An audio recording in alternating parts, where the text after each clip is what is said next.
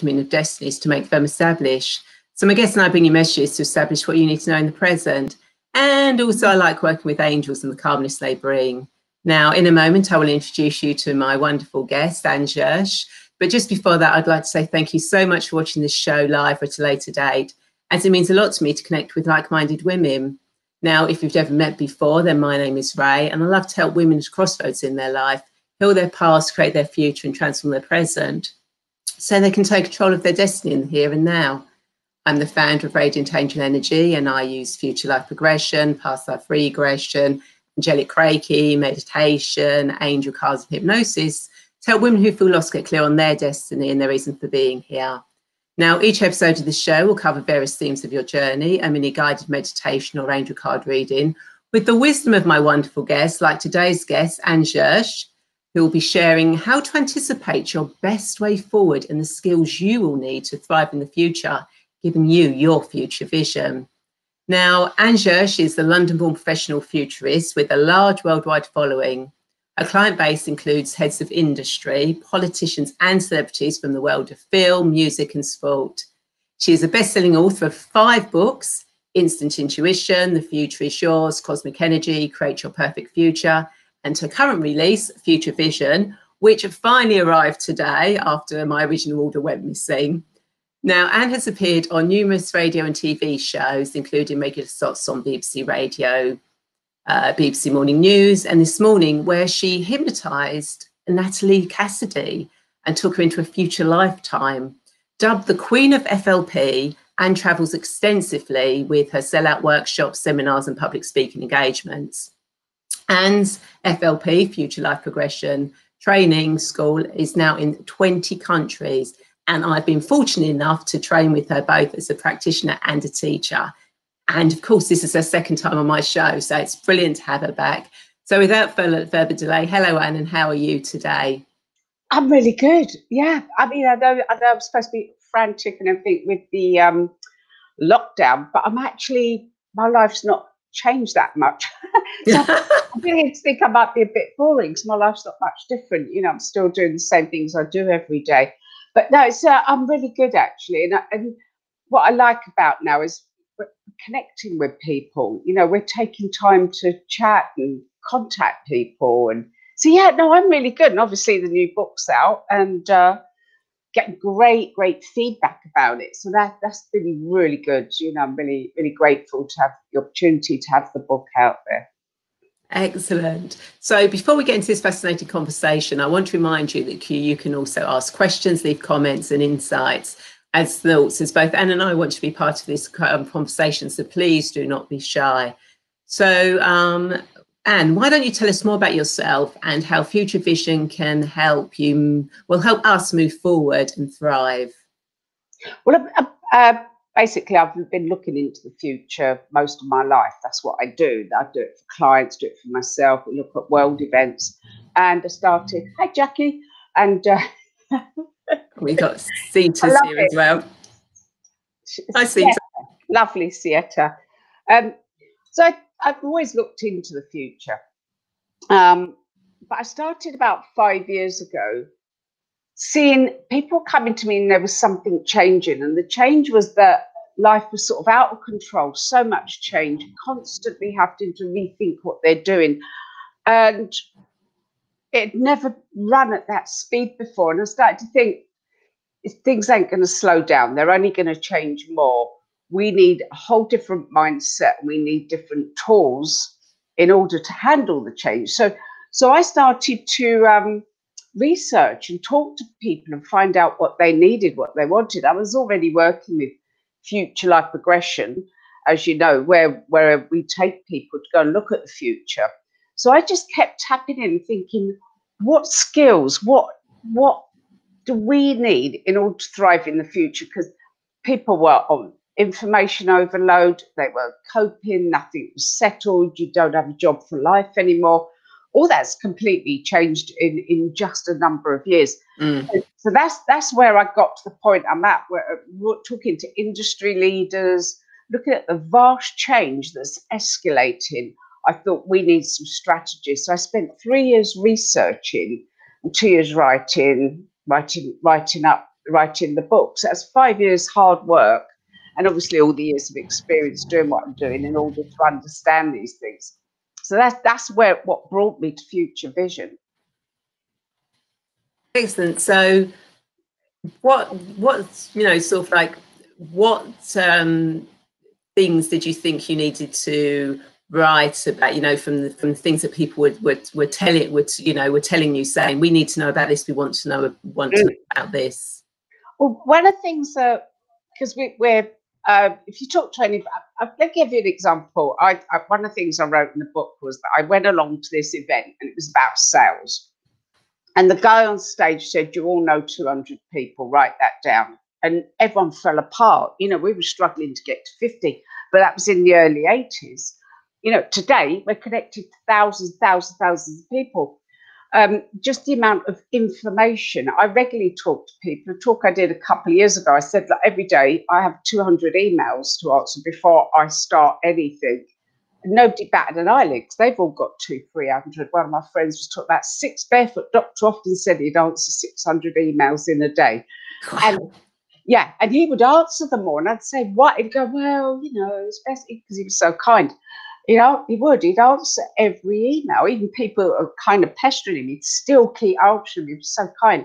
So we've also subscribed to things. There's so much to learn. There's so much to take in. So we subscribe to this stuff. We don't read most of it. If we did, and so our heads are just full up. We got information overload, too many decisions, and people are starting to burn out, and they're starting to really burn out, really burn out. Now, we cannot take in all that information. One of the things I found was there's a guy, I won't be able to say his name, Ginderson, something like that. It's in the book. Yeah. I can look it up.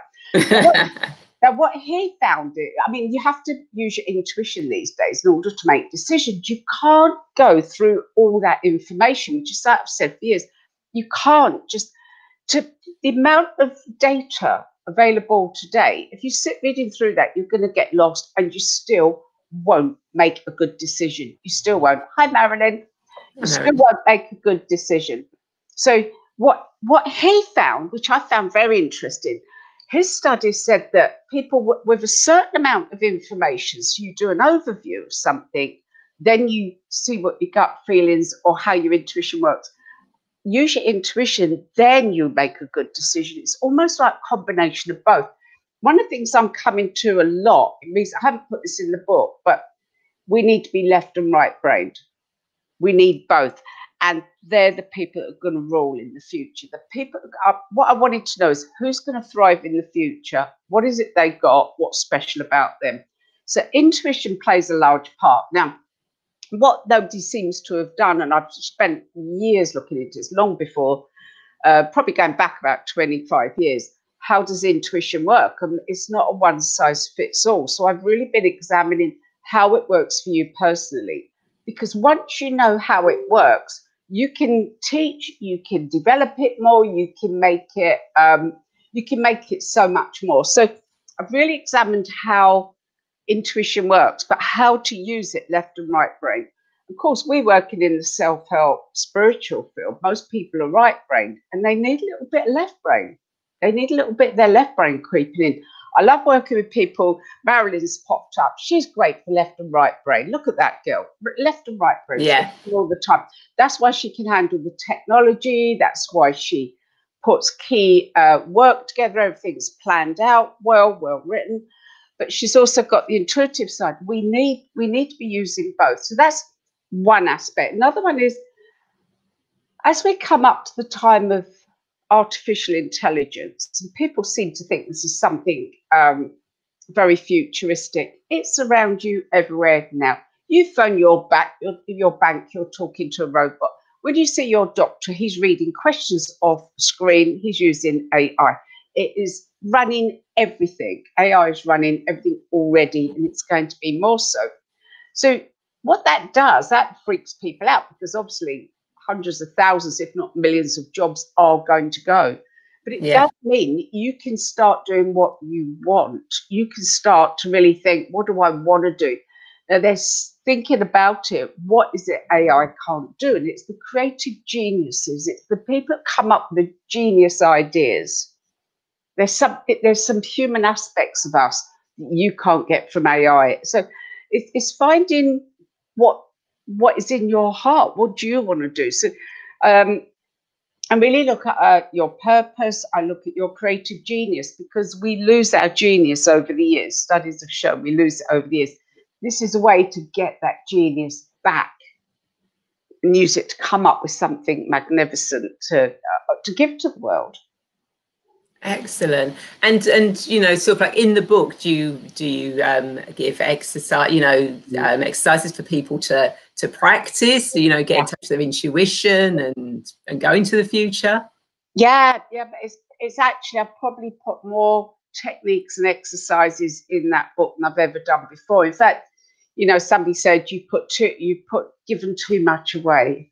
You've given too much away, you know, because what you're supposed to do is put some in and then charge people loads of money for the rest of it. And they just said you've given to about a couple of people said that, you know, business people who like to maximise and everything, which I take their point, but I want people to be able to, there's 10 strategies, and each strategy is a chapter, and each chapter has a number of exercises that are really easy to use, that you can go away, use. And you need the 10. You need the 10. You need to know your purpose. You need to have that genius. You need to kind of, one of the things we need to do, I do one exercise that's stop.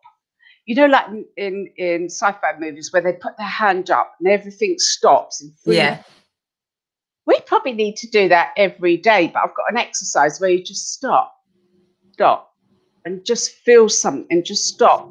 Give yourself a second to have that awareness of what you need at that moment, rather than this constant pressure. I think the reason why we've had this lockdown is because the world's been so frantic, and we come into the year of 2020, clear vision. 2020 means clear vision. Yeah. We're not going to see anything. My spiritual teacher used to say, sit down and shut up. You know, you've got to stop. She was really funny. She'd say, you're not going to learn a thing unless the rug's pulled from under you, unless you fall. You've got to break your ankle or something, so you can't go anywhere. So that's why people break their legs, so they're stuck. And I think that's kind of happened collectively now, where we're actually in that point where stop. And that I teach a few exercises where we slow down time, or we stop time, and give ourselves that breathe, so we can stop, feel, think, make better decisions. Yeah, I like that. Yeah, we in our busy lives, we don't tend to do a lot of stopping and trying to think. But you said, which is why I know this lockdown, people have been forced to stop, take time, look at new ways of working as well, and finding new ways of working. Which ties in with the AI, really. Yeah, absolutely. I've got a chapter on being adaptable, because we're working different hours. You know, years ago you did the siren or the bell at the end of the road, and everybody would get up. They'd leave the house at a certain time. They'd go to work at a certain time. You got flexible timing, but also you go to Starbucks. People are sitting there working. They've got their laptop or their phone. They're in the middle of a meeting. We are already adapting incredibly compared to, say, 20, 30 years ago. So we're already doing that. But one of the things the publisher asked me for, which I'm really grateful, they said they wanted some future life progression in every chapter. So on every technique, we go and have a little glimpse at the future to see how we're going to use that technique. And that works out quite handy. You're going to love it, Ray. You're really going to get into this. I'm glad your copies arrived finally.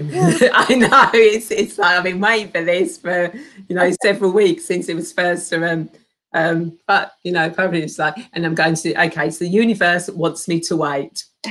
That's what it is. That my first copy didn't arrive because if it doesn't turn up, that means someone somewhere is going to benefit from from your book. Is this the way I'm looking? And I finally got my copy that I can sit down and read. Well, it's funny. That's what happened to one of our best practitioners. He ordered a whole bunch of Jazz Window. He ordered a whole bunch of books. They sent him all the wrong books. And he actually threw them across the room.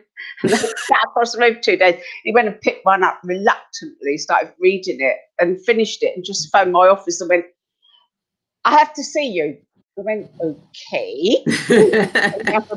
Yeah, it was really funny, and it really changed him. The Future Life Progression book, it was exactly what he was looking for, and he's been a major part of our future work, our FLP work.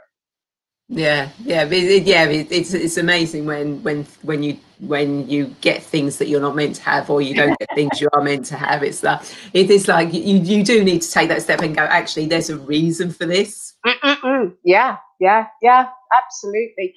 I think I was noticing people being quite unsettled in their work, and a lot of the big shots I work for, the way what companies, the structure of companies is changing, has been quite scary. When you're in an industry that hasn't changed for decades and decades, that is the way it's always been done. You have the figurehead, you have the different departments. This is what we do. We make nuts and bolts for tractors or whatever it is they do. And all of a sudden, none of that works anymore. The whole industry's changed. And I'm hearing this all the time from people. I mean, one girl just said to me, every 6 months, I contact all my all the companies that I do work for. She's a consultant. She used to write to them, or she'd phone them up. Now she sends an email or phones, and she said every 6 months I do that, and I fill my diary for 6 months. She said, I've just contacted everybody and I've never had one booking. She said, I just don't know what to do. I never had this before. And that's something I keep hearing. What works one year might not work the following year. Things are changing. They're changing dramatically. I was with one of the self-help guys the other week, and his trainers have gone ballistic over the years. And he just went, it's really dropped off. And I went, no, it does. It has a life. People think they're going to bring out the latest, magic woo-woo training, and they'll get a lot of people initially, but it will drop off. And this is one of the things we're not expecting. Things have a life. They're not forever. They were years ago, but they're not anymore. So we're having to constantly adapt and rethink. I have got a piece in the book that I think you'll like, and people are actually getting more lonely. And obviously this virus isn't helping, because they're cut off from people. And it's bringing up what needs to be brought up. I think the virus is really bringing up stuff. It's making us face things. So a lot of people are lonely. Imagine if you're working from home, a lot of people are in flats, that haven't got a garden, haven't got any outside space. They're in a flat on their own and they're working. That is not ideal, especially with this virus. So one of the things I put there is about finding your tribe, because I think that's more important than it's ever been. Your tribe is so important. And we're not always where we grew up. See, a lot of my tribe is my mates. I've known them 50 years. We grew up together, and we are part of a tribe. We are like a tribe. We're like a family. And you can have more than one, obviously, if you're Trekkie, you're in the Star Trek fan club, and you get to know all the Trekkies and go to the convention, or whatever it is you're into. It can be spiritual stuff, could be yoga, could be getting drunk and going to parties, whatever it is, you find your tribe. And people are starting to not have a tribe. And the younger ones growing up don't have their tribe.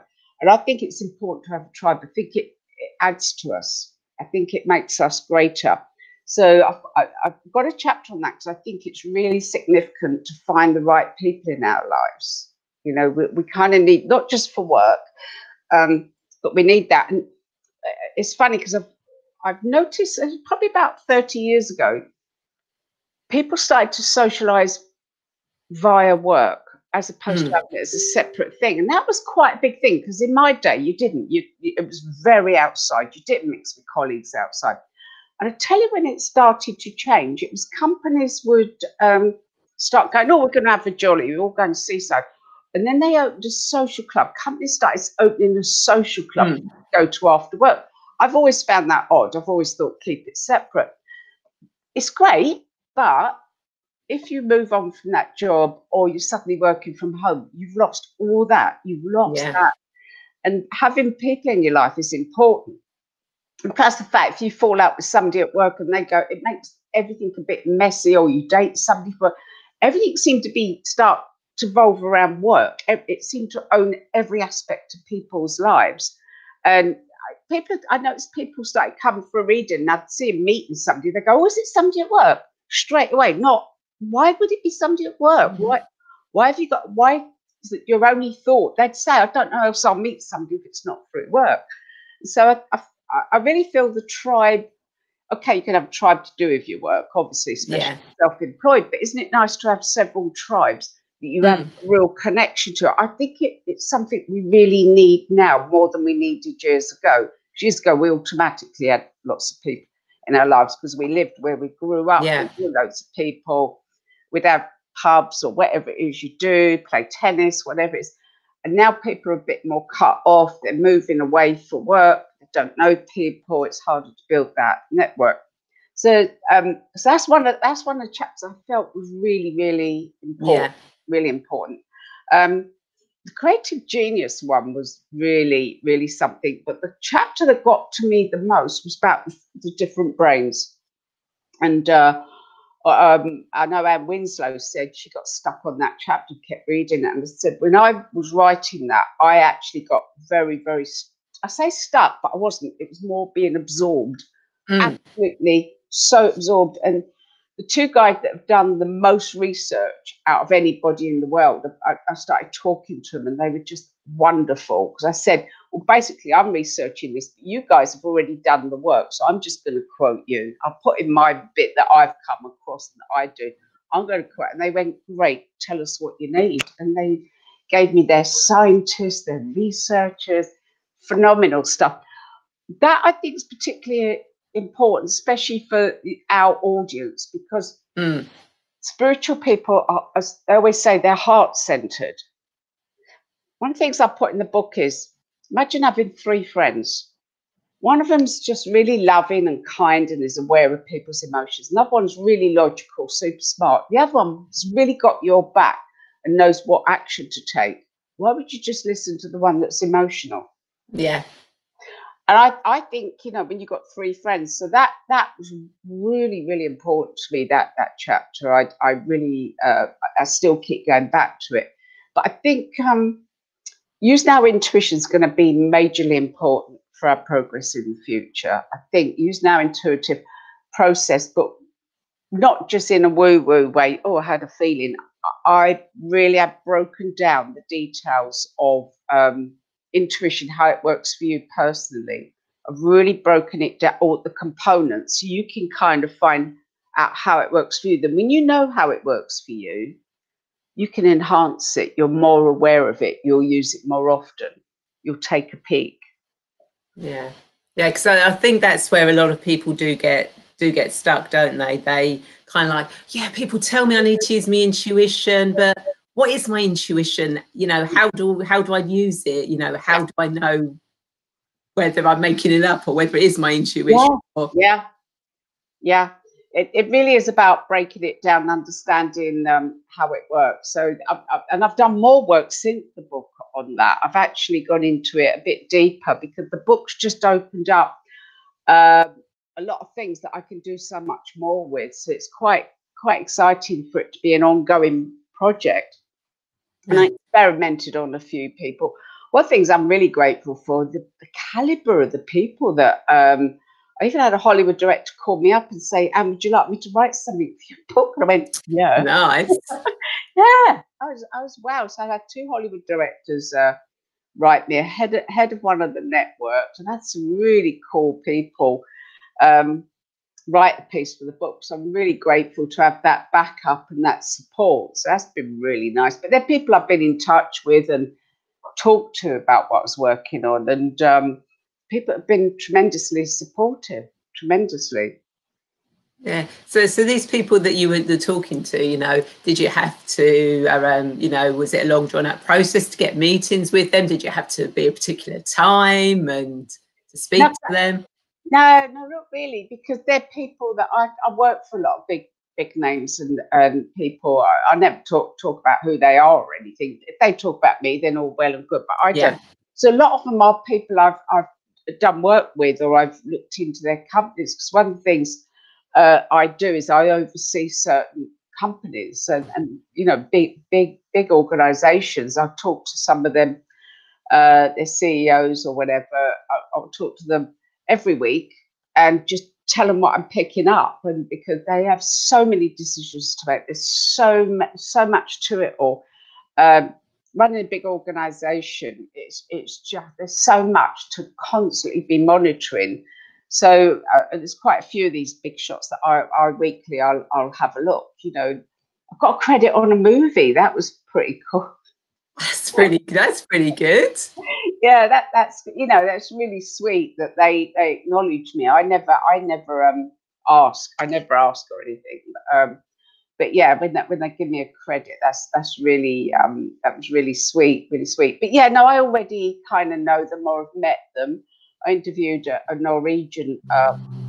You never know. You never know. Yeah, I'd like to talk to him, because his mother said she thought he was deaf, because she'd speak to him and he wouldn't hear her, and he'd just be staring up at the sky. Then he'd say, "Oh, I'm going to make a rocket." And he could say things like that, but he did make a rocket.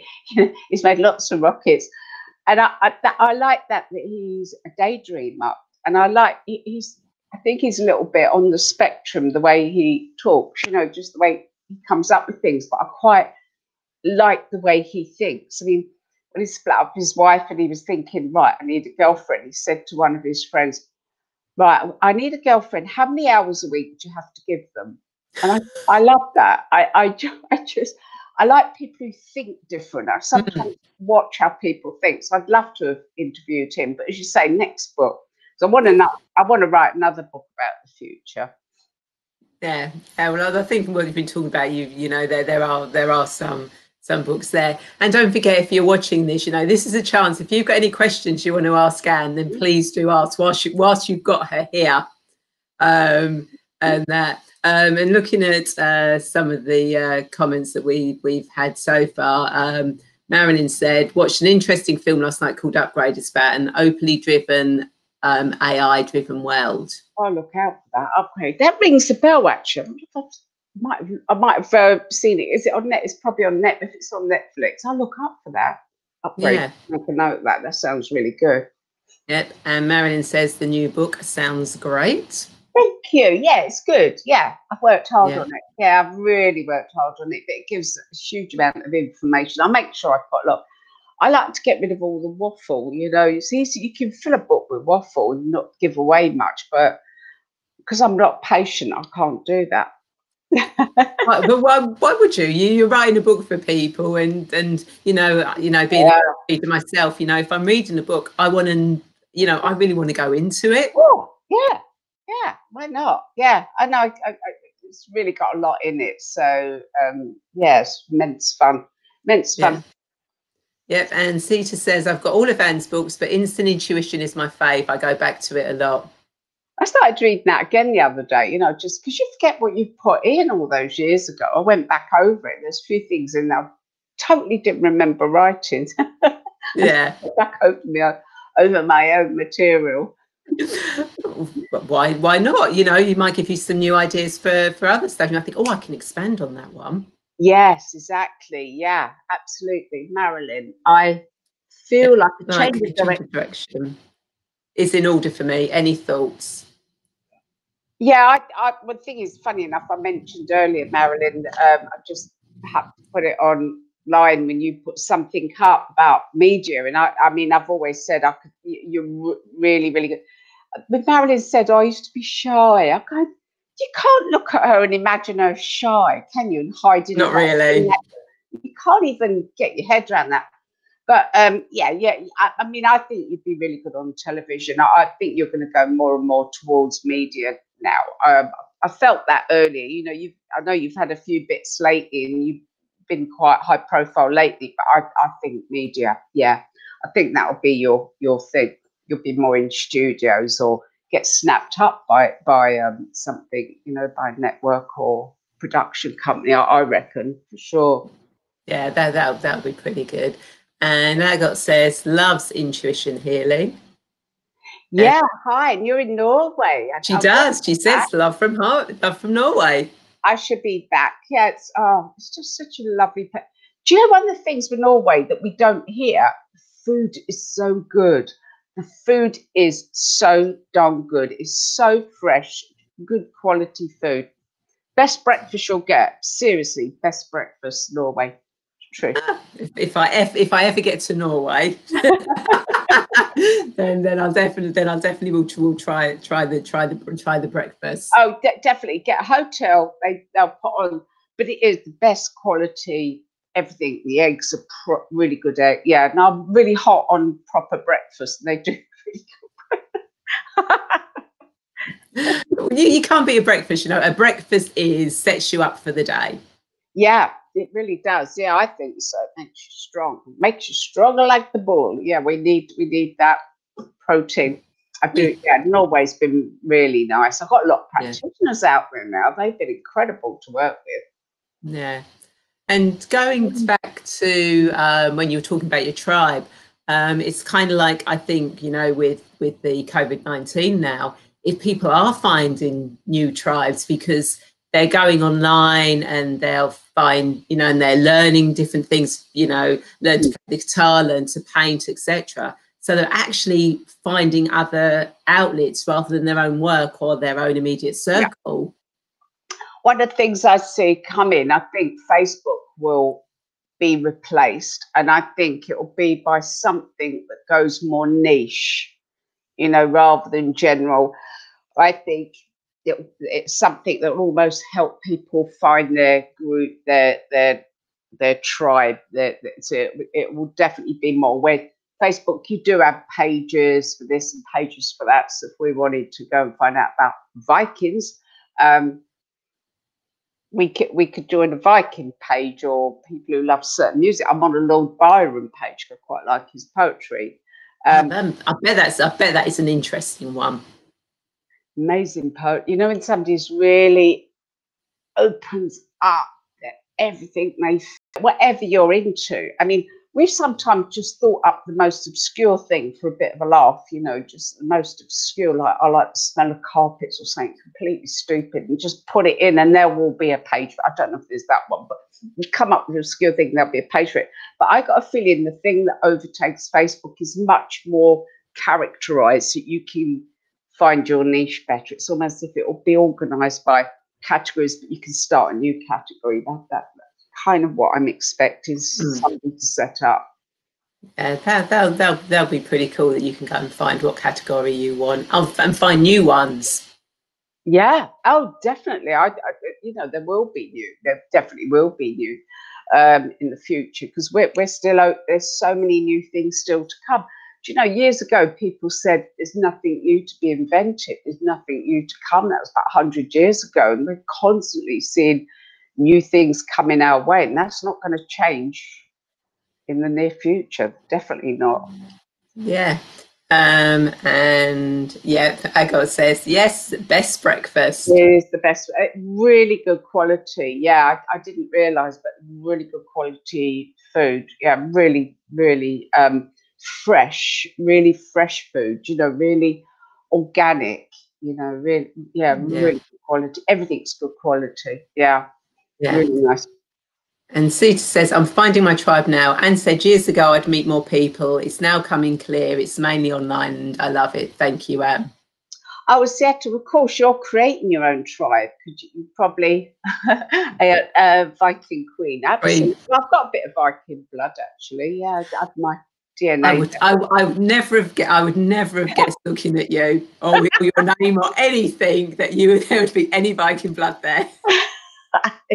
It's mainly London, actually. You go through my bloodline, it's all London. I'd never lose this accent, that's for sure.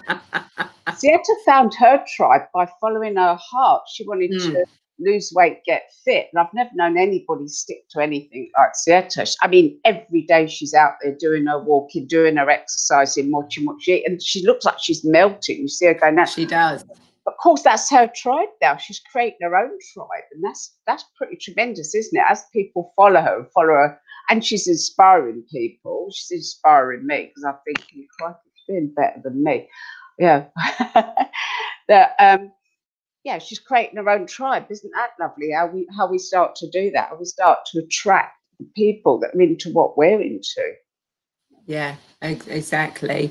Now, as you know, I normally do an angel card reading or a guided meditation, but I also thought that maybe I could do an angel card for you and everyone watching. Maybe you could do a little something yourself as well, whether that's intuition, three brains, or something like that. What would you reckon? I like the card. That sounds good. Now let me think. What can I do? Okay, yeah. Let me think. Okay, whilst you're doing that, if I do the card, and then that might give you a little bit of inspiration as well. See what the card comes up. Yeah. And says. So, what do we all need to know for our highest good? What is the That's good. Perfect.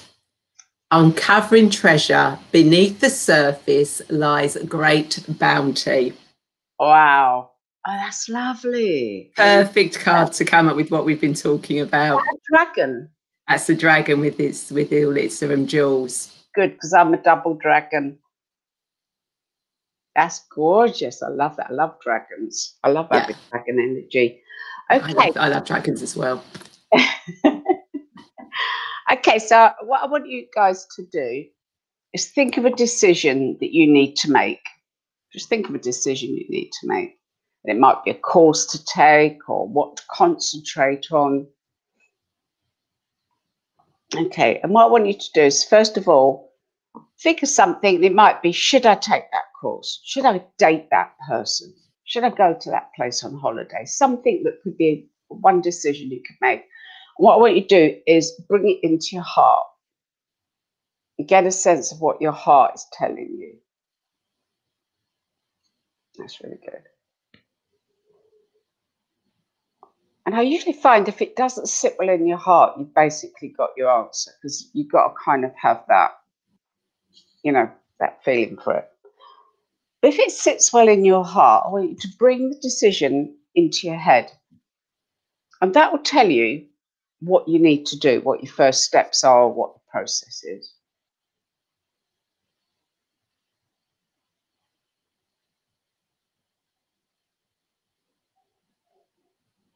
And then bring it down into your gut.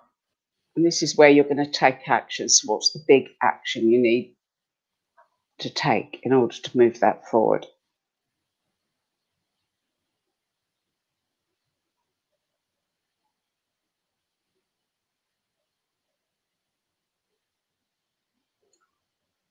And if you just use that little process when you are thinking of doing something, and that little process, you'll get far more information, because a lot of time we bring something we do usually bring something into our heart and go, oh, it feels good. Then we can run off and do it. Totally bloody impractical. We don't know what we're doing. We haven't organised any of the steps. Stop. Let's get a bit of logic. Let's get a plan together. And that's why spiritual people often don't make the progress they want, because it feels good. And so we do it because we love it. Well, great if you just want to play around, but if we actually want to do something properly, you wasn't just thinking about your day job, was you, when we did that? Ish. I've got a little snapshot.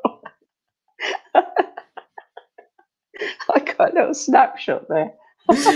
Yes. In a roundabout way. Yes, I was. Mm-hmm. Yeah, I got a little snapshot there. That was funny. It's always interesting, and sort of like because obviously when I did my training, we actually you tried that out on us at the time, which was really good. And again, it kind of like goes with the card that we got, uncovering treasure. Beneath the surface lies great bounty, and it is, we all know what we should be doing and where we should be going and how we should be doing it.